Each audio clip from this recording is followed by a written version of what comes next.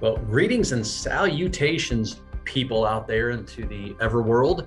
I'm Dave. I'm the community manager for the Wayfinder community. And today we are going to do a walkthrough of your way. We're going to take a look at starting from the community. We're going to go through the syllabus, coursework, assignments, and bring you back to the community. And so we want to make sure that you are resourced as much as possible. And this is just a way for you to get some free help to navigate. If you can't watch now, that's fine. This is being recorded so you can watch it later. I always want feedback. So drop some information in the comment section below because I want to hear your thoughts. And so without further ado, let's go ahead and get started. The first place you're going to go whenever you, hold on a second, I got to click something. There we go. Whenever you go in, first and foremost, you want to go to community.olivet.edu. And what this does is it creates a single sign-on. So anywhere you go from here keeps you signed in, so you don't have to sign in over and over again. And so in a previous video, I did a walkthrough of the community. We did a community tour. And so I showed you everything you need to know about the community, the tools and resources that are available to you. And so in order to access your gen ed courses, so when you log in, I'm sorry, let's stop here for a second. When you log in on a computer or a tablet, you're going to see the carousel across the top. So this is probably going to look familiar to you. If you're on your phone, the carousel does not show up. So if you don't see the carousel on your phone, that's okay. That's normal. All right. It's not set up to display on a phone correctly. So we decided not to show it at all because it's kind of messy.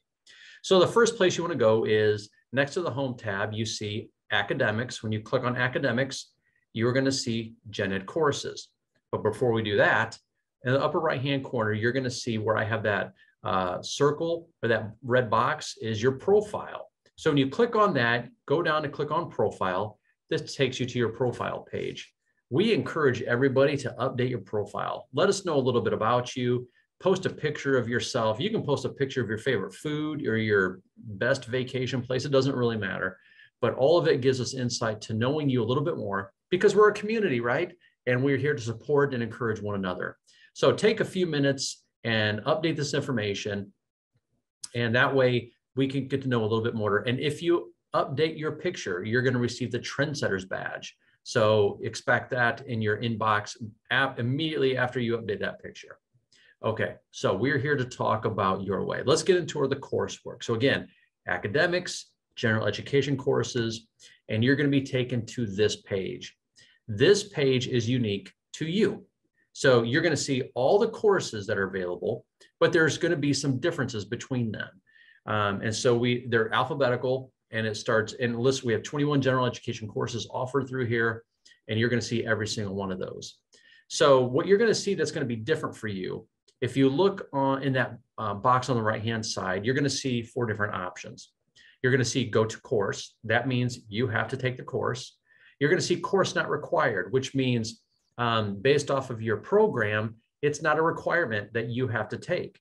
You're going to see verifying equivalency. So if we have received your unofficial transcripts and evaluation has been done, this means that we are waiting for your official transcripts so that we can get that officially transferred over. If you see course completed, that means you either completed the course or we've received your official transcripts and your evaluation has been completed. All right, so if it says go to course, just go ahead and click on go to course, and it's going to take you directly to the syllabus. So we're looking at GO 121, physical geography. The syllabus are pretty much all going to look the same. You're going to have a little description. You're going to have the objectives, and textbooks. There are no costs to textbooks. Everything is embedded directly into the course content itself. So let me put this out there. If you're trying to do an assignment and you've not gone through the course content, you're not going to be successful on that assignment. And so a little bit more on that in just a moment. But we have our course objectives. So this is a syllabus as true as you're going to find anywhere else in any other course. And it has a list of items on there, supplemental materials for APA template, policies, grading, And we're going to get a little more into grading here in just a moment, but I want to pay special attention to those 4 items on the right-hand side, a course group. So every single course has a course group associated with it. That's kind of like your classroom. That's where the faculty are. So you can go there and ask a question to the faculty. If there's a question you don't understand about an assignment, go directly to that course group and ask an assignment. So GO 121 has a course group associated with it. So across the top, if you look in that gray bar across the top, you see groups. If you can click on that, you're going to see all groups to include the course groups. So make sure you join that group and use that as your classroom. You're going to see tons of information in there. Your feed is going to be full of information. And if you have a question for the faculty, go there to ask those questions. The Benner Library, Olivet is a physical campus in Bourbonnais, Illinois. And the Benner Library is a physical library, but it also has lots and lots of online resources. So if in your writing, if you have to do research, we have tons of information in there ready for you to get access to. So click on Visit the Library and then just tool around in there and you'll figure it out. Across the top, you'll see 4 main subjects, topics. Jump into those. That's where you're going to want to kind of live. So take advantage of the use of the Benner Library. And we also have librarians who are ready to answer your question. If you have a question about something APA related or about research or about where to get some help, ask a librarian. They're literally there to help you. Microsoft Office download. Everybody who is an Olivet student gets access to Microsoft Office and your free download. This includes Word, PowerPoint, Excel, any Office tool, Office 365 tool that is made available to you. So click download now, and it's going to take you to another page where you're going to have to follow some rules and it's not real complicated. Download that to your computer, and it is yours to keep. It's yours to keep. Now, the last item is called Grammarly. Grammarly is a online grammar tool that we are providing to you complimentary, and you get the premium version. And it's usually about $65 to $70 a quarter. You get it at no cost. So as long as you have an ONU email, you get access to Grammarly. So set up your account, get rolling on Grammarly today. You can type directly in Grammarly. You can type in Word and you can upload that into Grammarly. You can type things in Grammarly and download it. And it literally picks up on every single grammatical error that you could possibly imagine. So take advantage of that. It is a free resource that we want to make sure that you have access to that. So as you scroll down the syllabus a little bit more, you're going to see our grading and assessment policies and how final grades are done. And if you need to submit a final transcript, there's a link there that tells you how to take care of that. But let's talk about grading for a second. So you're going to see there's a lot of assignments, and your grade is comprised of 2 things, your final grade. One are your tests. You're going to see tests throughout the course, unit tests, not the quizzes, but the actual tests themselves.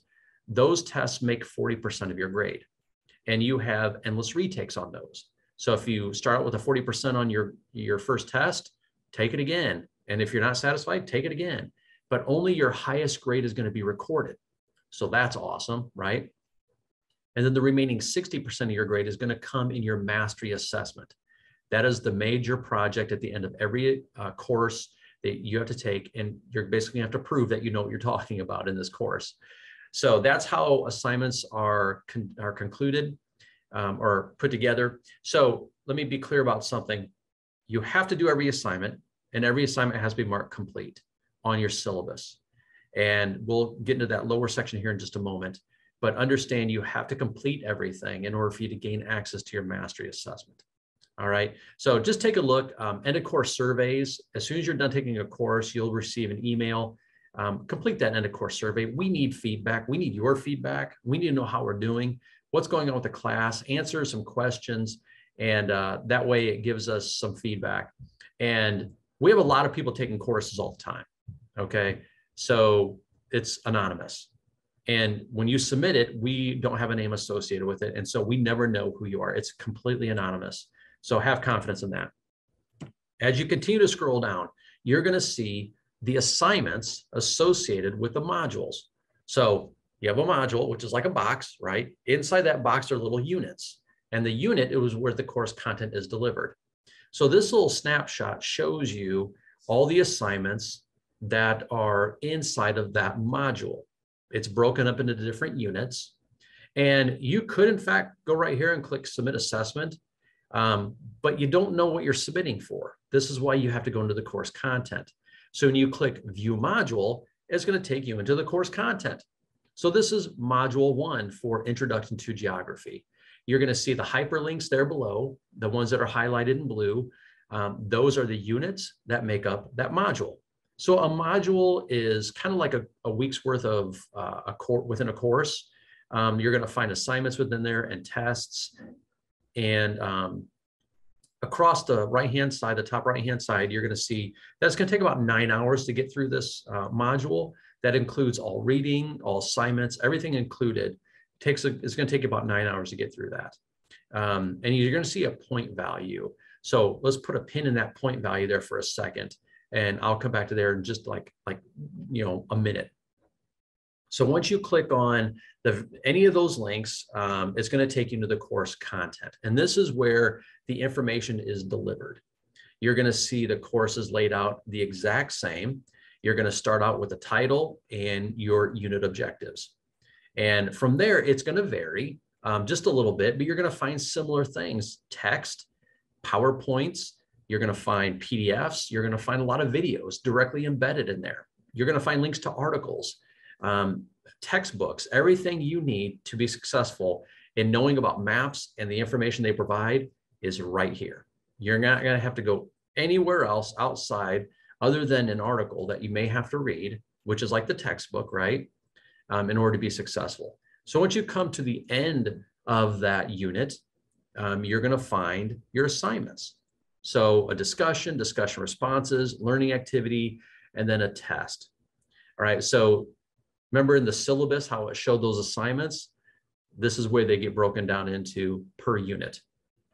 On the right-hand side, you're going to see it's going to take about 1 hour and 20 minutes to get through this unit alone.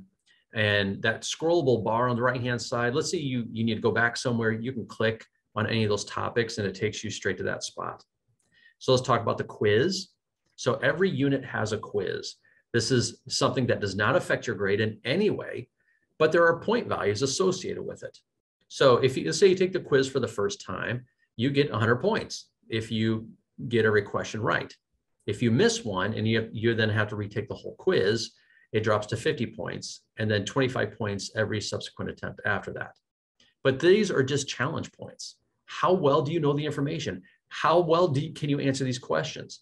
This doesn't affect your grade. It's just kind of fun, just to challenge yourself to see how well did you learn about all this stuff. So in a sense, this is what a unit of information looks like. It's going to vary from 60 minutes to 120 minutes to much more, depending on the amount of assignments that are found inside that unit. So let's head back and take a look back at that syllabus. Remember, this is where all your assignments for that entire module are at. So you see the first 5 assignments: the discussion, 2 discussion responses, learning activity, map projections, test, module 1, unit 1. Going back, they're right there. So this just consolidates so you can get kind of like a bird's eye view of what's coming up. So let's talk about the different types of assignments. Okay, the first one we have is a learning activity. A learning activity is a project-based assignment. You're going to see some instructions. You're going to have to answer the directions. Usually you're going to do this in a Word document. You can also use Grammarly to check your grammar. And so you're going to see a rubric, which is going to explain kind of like what is needed, what's expected. So instructions, just basic instructions, and then answer the questions found in the prompt. Usually you're going to find a peer review associated with the learning activity. This specific unit does not provide a peer review. So just keep that in mind. In most cases with the learning activity, you will see a peer review. So as you go down near the end, you're going to see a place where it says summary of your work. Now, you did your learning activity in a Word document or maybe a PowerPoint, depending on what's expected. You're going to have to save it to your computer and then choose file, and you want to upload that. But then put a brief summary, put in like a sentence, just a real brief synopsis of what your assignment was about. And it's necessary you put that in there for a specific reason. So when you go do a peer review, now this little explanation of what your work is now displayed. So again, peer review, you have instructions, you have a prompt, but underneath that, you get to select which one you find the most exciting, all right? And that's why the summary is important, because your summary is going to show up right here. And it's giving the person who's going to use your paper to do a peer review. So you're looking at other people's work in order to submit your peer review. And there's a rubric for you to follow, and it's legit. I mean, you're literally doing a peer review for other people's work. So take that seriously and answer the questions thoroughly. Make sure you're following that rubric well. So let's talk about discussions. A discussion is basically, that's what it is, a conversation, right? You have instructions, you have a prompt. Down below in that box, all you have to do is respond. And below that, you're going to see a rubric. And so what is the faculty expecting to see? What are the expectations? And so type in your answer down below where it says enter your discussion. So this is just about you answering the questions, and be thorough. If you're going to use the textbook, make sure you're citing the textbook per APA standards. Okay. Now I will drop in a couple bits of information inside of the comment section below after this, so that way you understand where to get help for APA. Now, with every discussion, there's going to be 2 discussion responses. So discussion response 1, right? Again, this is just like the peer review. You're going to actually see the entire discussion here. So you have instructions, you have prompt. So click the one that you want, and then it will pull up a page, and you just type in your response. Be thorough, be complete. Check the rubric, make sure you're doing what the faculty is expecting of you. And then the last type of assignment is a test. Tests are amazing. They're designed to test your knowledge on the unit's content, not on anything else other than what you just got done studying and reading. So when you do this and you take your test and you hit submit, it's going to take you right back to the top. You're going to see a grade. And as you scroll down, any question you got wrong, you're going to see wrong answer feedback. So it tells you, go back to the unit and go to this section and look for the answer. So we want to make, and again, you can take this as many times as you want to. The minimum passing score that you need for a test is 70%, but you can take it as many times as you want to get the best grade possible. All right, so now that you've gone through assignments, let's look back at the syllabus. And the syllabus is very important because as you're seeing, it's changing. Every time you submit a test, your grade populates immediately. Every time you submit an assignment, it's going to say submitted, right? And once the faculty reviews it, you're going to see either complete or incomplete. So everything's going to be marked either complete or incomplete. Tests will have grades. Your assignments, discussion responses, learning activities, and peer reviews will have either complete or incomplete. If it's incomplete, you must resubmit. And you're going to see different types of feedback. You're going to see this where it says visible only to you. This is private feedback. So the faculty will be putting in different pieces of information. Some is going to be public, which we'll talk about that here in just a second. But the other part is just specifically for you to see it as private. So take their feedback, go back and resubmit the assignment, jump back into the content, read up, polish up on what you need to know in order to be successful next time around. But as you move along, the syllabus will change. Remember, I said that in order for you to access your mastery assessment, everything must be marked complete. Yes, that is true. Now, let's say you submit an assignment and it's your last assignment for the entire course and you would jump straight into your mastery assessment. You have to wait until the faculty has reviewed, but they have 48 hours to respond. So you're going to have to wait about a day and a half in order to get a response for that so you can jump into your mastery assessment. So in the meantime, you can jump into another course and start working. And again, this is all self-paced, so you can jump into any course at any time and work however fast or however slow you need to. So let's jump back into the community. So this is the course group for FAC 126. Under groups, you'll see all those courses listed there and all the course groups. And so when you submit an assignment, not a test, but an assignment, anything other than a test, and you get it marked complete, that's going to post right here in this feed. So every course has a course group, and it posts your completed assignments. So you actually get to see this whole display of completed information. And then when you respond to a discussion, it will show up as a comment under the original post. So the post is the original assignment, and then your feedback, either a peer review or discussion response, is going to show up as a comment. And I encourage you, go in there, go into the course group you're working on right now and take a look. It is awesome. It is amazing. And so it only shows up there if it's marked complete. So take your time to look through all this. There's group details on the right-hand side. If you need to ask the faculty member a question specifically that you don't want to show up in the course group, click on their name and it takes you to their feed and you can ask their question right there. But use this as an opportunity to get feedback, to get help. If you have a question about an assignment, if you have a question about anything at all related to that course, go there. So let's jump back out to the community as a whole. As I stated, I'm the community manager. So this is kind of like my job. This is this is my existence. If you ever have a question about anything that's not related to the course, I'm your go-to 100% of the time. You can get a hold of me in a couple different ways. You can click on, what you don't see here is where student services located has been updated. And now it says about Wayfinder. If you go into that and ask your question there, that goes directly to me. You can find me anywhere. I post stuff all the time. Go into a course group, look for my name, click on my name. It takes you to my feed. Ask your question there. There's about 5 different ways to get a hold of me. So I encourage you to take advantage of that. Use the course resources that are available to you. And so again, I want to thank you for taking the time to come through all this with me. And I hope you learned a lot. If you have any questions, drop that in the comment section below. I promise you I'll respond by within that same day. Unless it's Friday night, then chances are I won't get there till Monday. But I am here just to support you and help you as much as I possibly can. Ask your questions. I want you to be a success. I want you to reach your goals. And you came to us because you have goals in mind. And I'm here to help you reach those goals, plain and simple. So again, I'm Dave. Join us in 2 weeks as I'll be doing another tour of the community. We'll be going through the Wayfinder community. If you have any questions about that, you can ask me in advance or wait and join in.